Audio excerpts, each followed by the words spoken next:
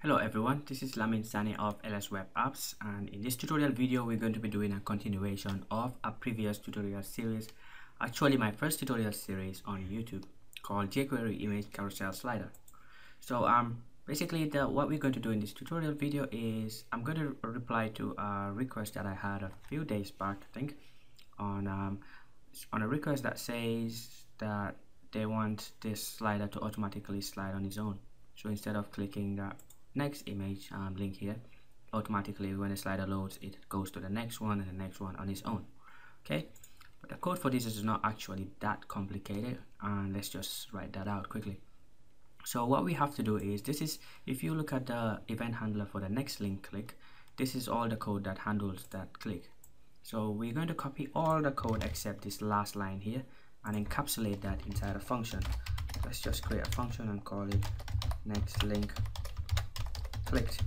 Okay, so inside that function we'll just paste this code here, and in this anonymous function for the event handler, now we're going to call this next link clicked here.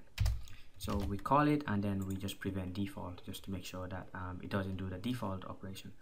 And then at the bottom here, now let's just write a timeout set interval there. So the set interval accepts the first parameter as a function, and we're going to just pass in next link clicked, and then the next one is a number of milliseconds amounting to seconds. So let's say we want it to run every 2 seconds, we have to pass in 2000 milliseconds. Okay, let's go back in our browser and refresh, and every 2 seconds that should be running. Yes, so every 2 seconds that goes ahead and runs.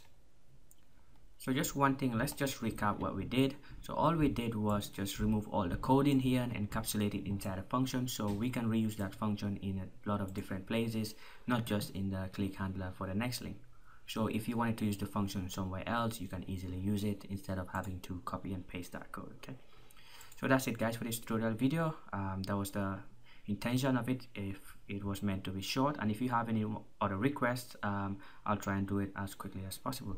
So thanks for watching guys, I hope this was useful. So if you liked it, please comment and subscribe using the boxes below. So thanks for watching, bye bye.